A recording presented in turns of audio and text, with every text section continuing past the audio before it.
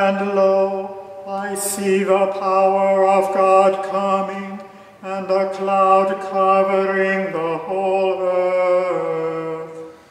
Go ye out to meet him and say, Tell us, art thou he that should come to reign over thy people Israel? I am both rich and poor, one with another. Go ye out to meet him and say, Hear, O thou shepherd of Israel, thou that leadest Joseph like a sheep. Tell us, art thou he that should come? Stir up thy strength, O Lord, and come. To reign over thy people Israel.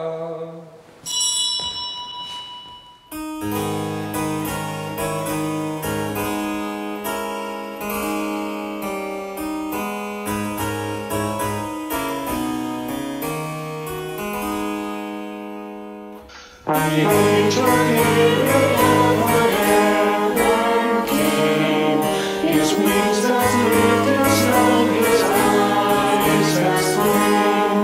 On hills that shade on the most high your favorite lady.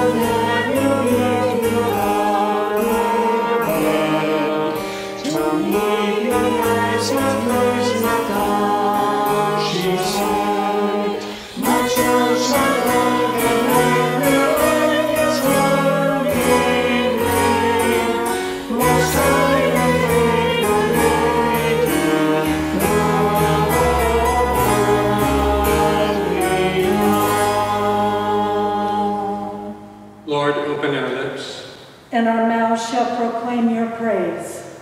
Glory to the Father, and to the Son, and to the Holy Spirit, as it was in the beginning, is now, and will be forever. Amen.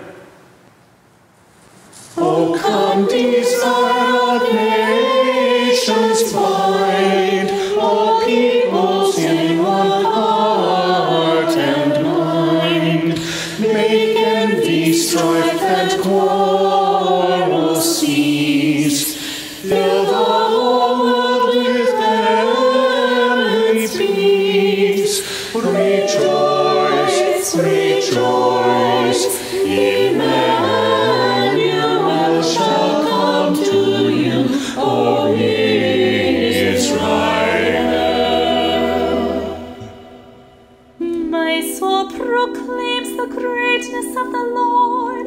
My spirit rejoices in God, my Savior. For he has looked with favor on his lowly servant. From this day all generations will call me blessed. The Almighty has done great things for me, and holy is his name. He has mercy on those who fear him in every generation. He has shown the strength of his arm. He has scattered the proud in their conceit. He has cast down the mighty from their thrones, and has lifted up the lowly. He has filled the hungry with good things, and the rich he has sent away empty. He has come to the help of his servant Israel,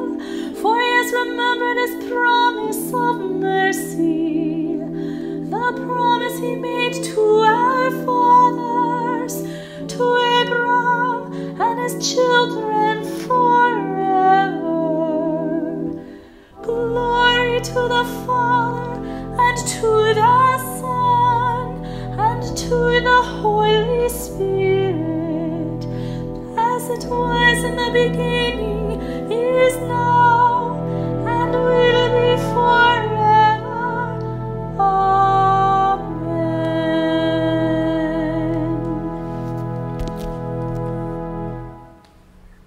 Amen.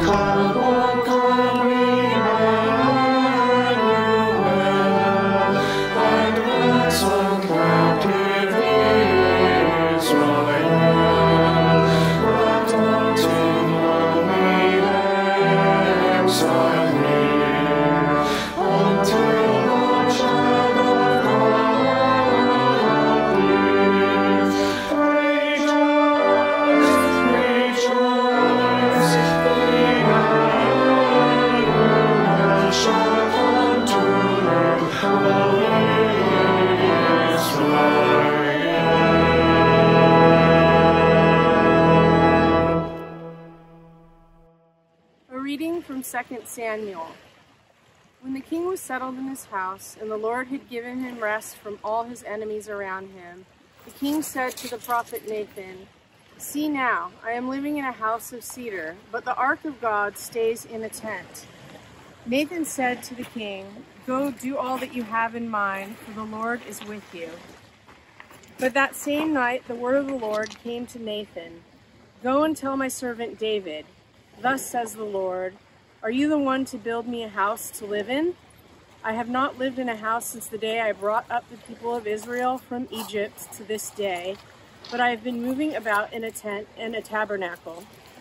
Wherever I have moved about among all the people of Israel, did I ever speak a word with any of the tribal leaders of Israel, whom I commanded to shepherd my people Israel, saying, 'Why have you not built me a house of cedar?' Now therefore, thus you shall say to my servant David, thus says the Lord of hosts, I took you from the pasture, from following the sheep to be prince over my people Israel. And I have been with you wherever you went, and have cut off all your enemies from before you. And I will make for you a great name, like the name of the great ones of the earth. And I will appoint a place for my people Israel, and will plant them, so that they may live in their own place and be disturbed no more, and evildoers shall afflict them no more, as formerly from the time that I appointed judges over my people Israel, and I will give you rest from all your enemies. Moreover, the Lord declares to you that the Lord will make you a house. Your house and your kingdom shall be made sure forever before me. Your throne shall be established forever." Hear what the Spirit is saying to the church. Wait for the Lord, whose day is near. Wait for the Lord, be strong, take heart. Wait for the Lord, whose day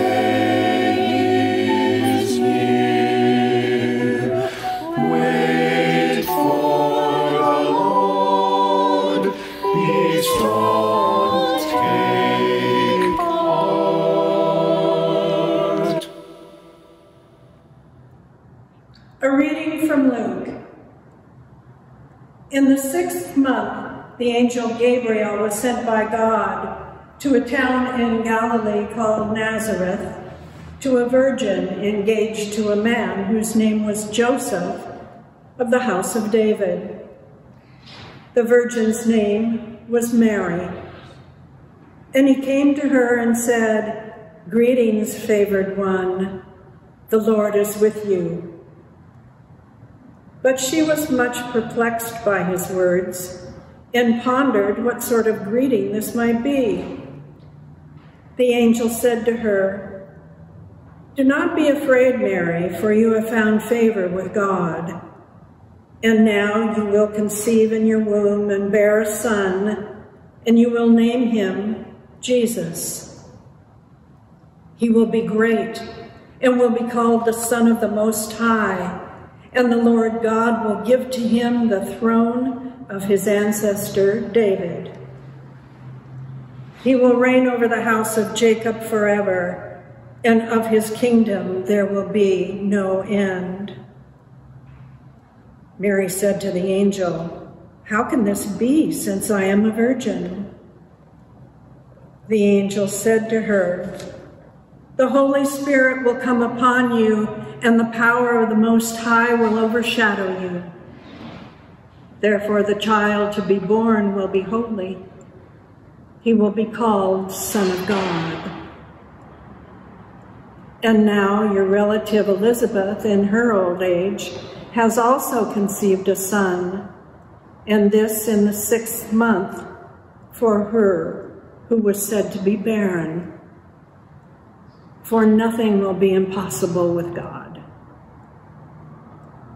Then Mary said, "Here I am, the servant of the Lord.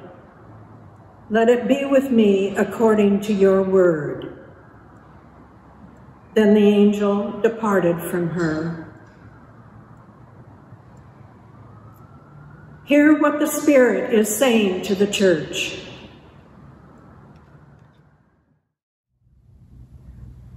We are now at the cusp. We're now at the very cusp of our annual remembrance of Christ's incarnation, God's presence come among us in Jesus.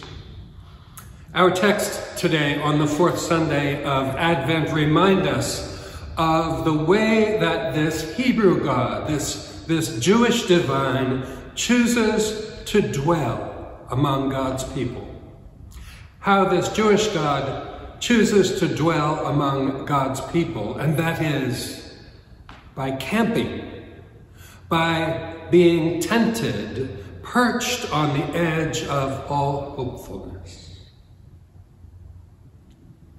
Today, Mary receives a most astonishing announcement that Israel's hope and consolation will be born in her. Born in her. And hers is the question each of us, any of us would ask. How? How? As impossible as possibility gets, her womb, as this story goes, is to be that tent. It is to be that tent for a time till he moves on. Till he moves on into the lives and hearts, the memories of others, inspiring hope and action for generations to come. That hope and consolation have become ours. That hope and consolation have become ours, and ours to bear into the world in remembrance of him, in remembrance of her. She who asked no other questions, simply, hugely said, "Let it be." As Denise Levertov writes in her poem, Annunciation, Mary consents. Mary consents. This was the moment no one speaks of, writes Levertov. This is the moment no one speaks of, when she could still refuse. A breath unbreathed. Spirit suspended, waiting. She did not cry, "I cannot, I am not worthy," nor "I have no strength." She did not submit with gritted teeth, raging, coerced. Bravest of all humans, consent illumined her. The room filled with light, the lily glowed in it, iridescent wings. Consent, courage unparalleled. Courage unparalleled opened her utterly. Mary's let it be. Mary's let it be is her consent, her agreeing to participate in the work of God in this world. David, if we'll remember, David was similarly an unlikely candidate to bear the mantle of Israel's king, God's man to bring peace to the world. Recall that David was a young shepherd boy, as our text today says, still following the sheep, when God chose him over all his older brothers.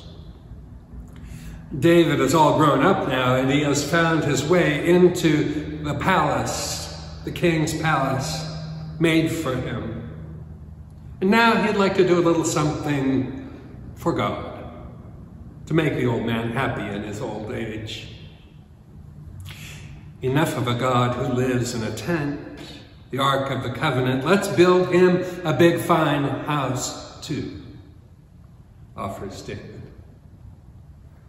But the Holy One has no desire whatsoever to be established, no interest in being kept.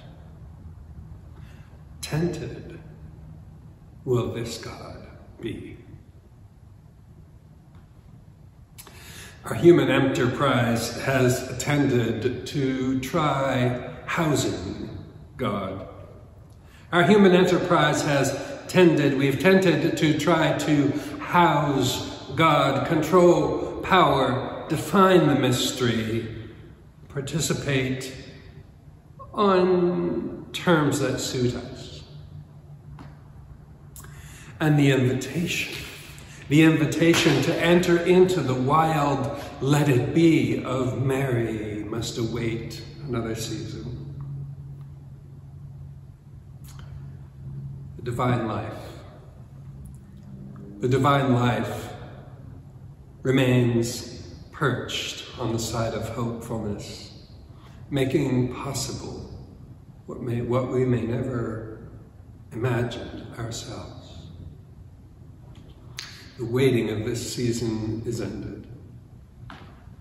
Possibility stands perched before you, before me. An invitation, an open offer awaits our consent,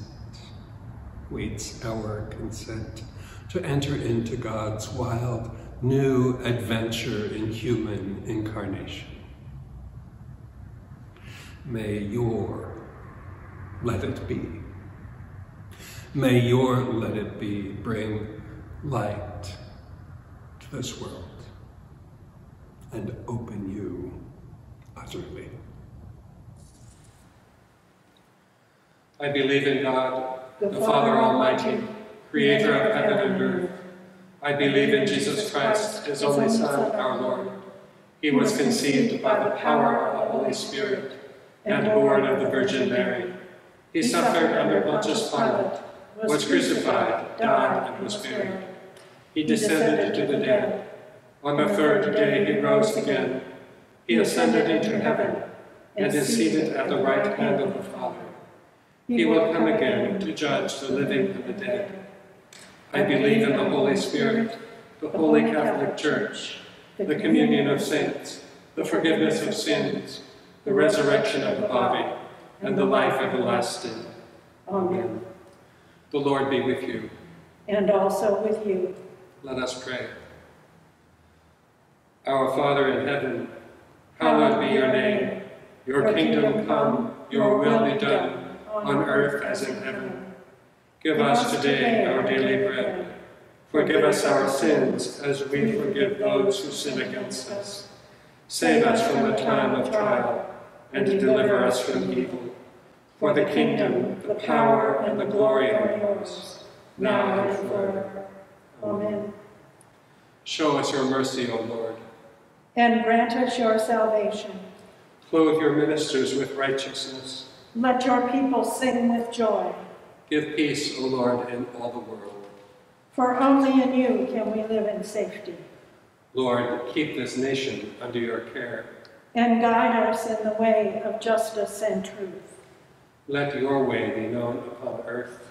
Your saving health among all nations. Let not the needy, O Lord, be forgotten. Nor the hope of the poor be taken away. Create in us clean hearts, O God. And sustain us with your Holy Spirit. Purify our conscience, Almighty God, by your daily visitation, that your Son, Jesus Christ, at his coming, may find in us a mansion prepared for himself, who lives and reigns with you in the unity of the Holy Spirit, one God, now and forever. Amen. Ever faithful God, through prophets and angels, you promised to raise up a holy child who would establish a household of peace and justice. Open our hearts to receive your Son, that we may open our doors to welcome all people as sisters and brothers, and establish your household in our time. Amen. The peace of the Lord be always with you. And also with you.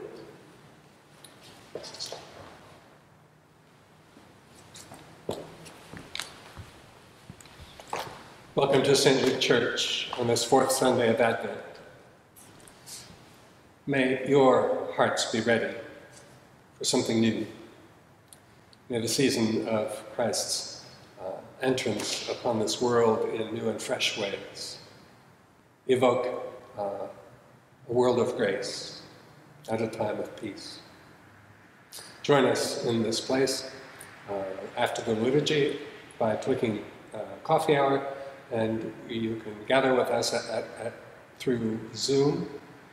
You may click Give in order to contribute to St. Luke Church and our ministry together.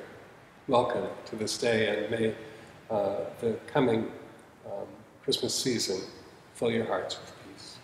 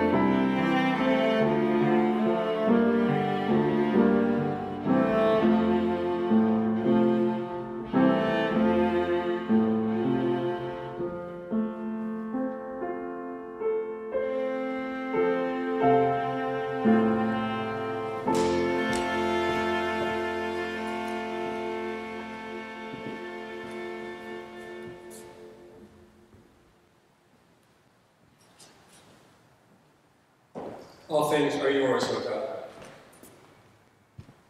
We give of ourselves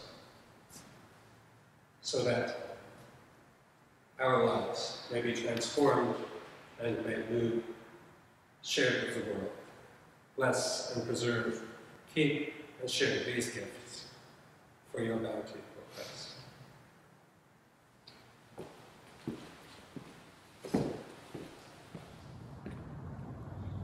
Rejoicing with Mary that the Word comes among us, let us offer to God our prayers, saying, Lord, hear our prayer.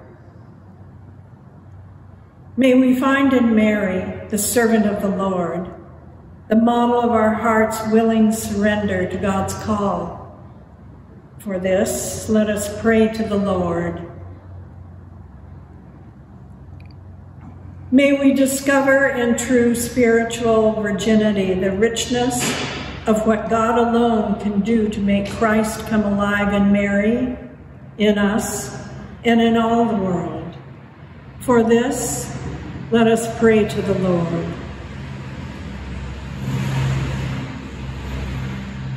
May the God of mystery, who dwells in unapproachable light, draw us more and more deeply into the path of divine wisdom beyond all human expectation. For this, let us pray to the Lord.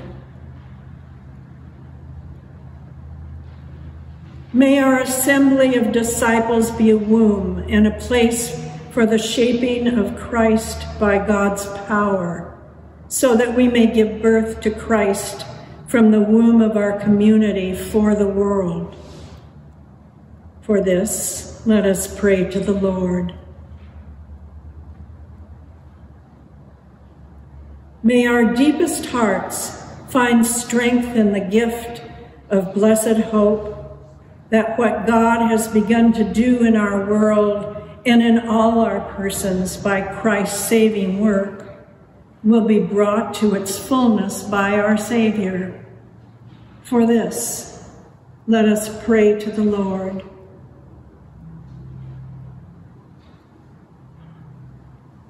May we remember before God all who are in any need and who cry for the presence of God. For this, let us pray to the Lord.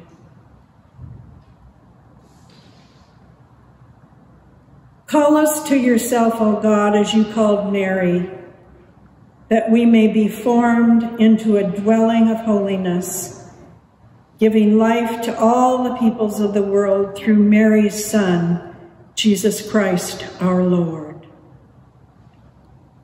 Amen. Accept, O Lord, our thanks and praise for all that you have done for us. We thank you for the splendor of the whole creation, for the beauty of this world, for the wonder of life, and for the mystery of love. We thank you for the blessing of family and friends, and for the loving care which surrounds us on every side.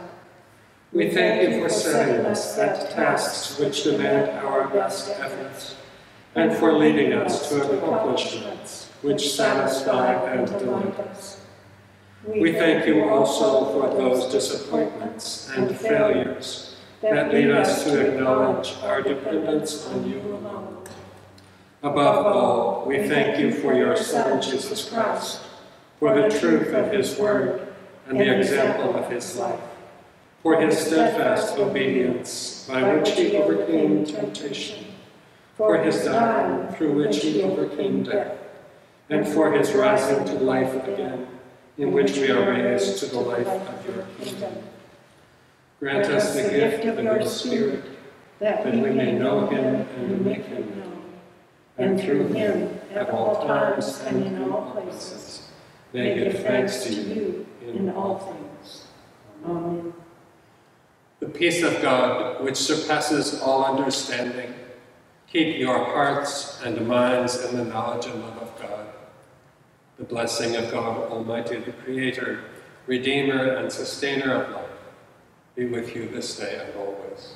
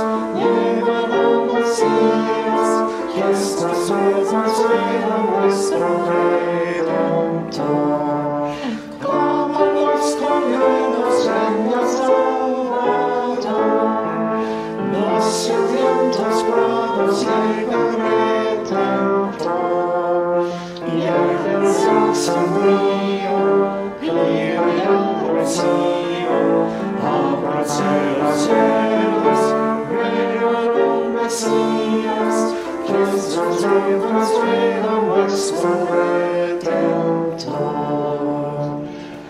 Also del Oriente, claro más que día, la noche sombría se del resplandor. Also del Oriente, claro más que día, la noche sombría se del resplandor. Hoy hasta lenguas más al fundir las lenguas en tu fulgor, que los cielos largo, llenas de largo, avanzan las llenas, llevan alcacias, que estas lenguas rila nuestro Redentor. Let us go forth in peace. In the name of Christ.